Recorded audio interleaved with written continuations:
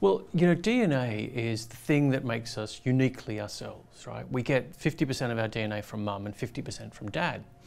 And they get 50% from their parents and so forth and so forth. And it goes back a long way.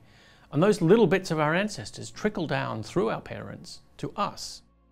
So a DNA test, a genetic DNA test, right, that looks at genealogy elements such as ethnicity, can tell you where your ancestors have come from. And the process that we use for doing that is that we go to a particular ethnical region, right? So we don't talk about countries. Countries are a human construct. Biologically, we talk about ethnicity.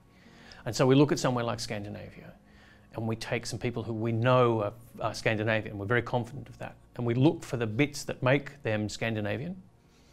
And then we take somebody like me, I take the test. And if I have 20% of the bits that are Scandinavian, then I'm 20% Scandinavian. And it gives me this estimate of, okay, maybe I had Viking ancestors. When we talk about doing DNA, we talk about estimates. We talk about ethnicity estimates. Now, they're very, very good estimates, but this is a scientific process. And because it is, we never deal in an absolute, right? We might be 99.999% sure that you're Scandinavian, but never 100%, because science is about the pursuit of the absolute. We focus on sort of 500 to 2,000 years ago. So, that's like more than 10 generations ago. That's a long way back. The reason we do that is because it can take us back beyond what is recorded history for most of us. So it can give us an insight into who we are, another version of ourselves, another story of self-discovery.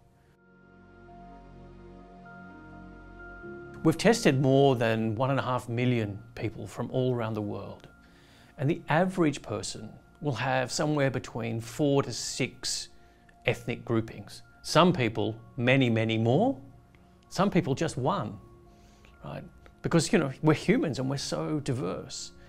But generally, people have 4 to 6. But most people, about 80% of people, will get a result that they do not expect. There will be something lurking in their genetic past that will surprise and hopefully delight them.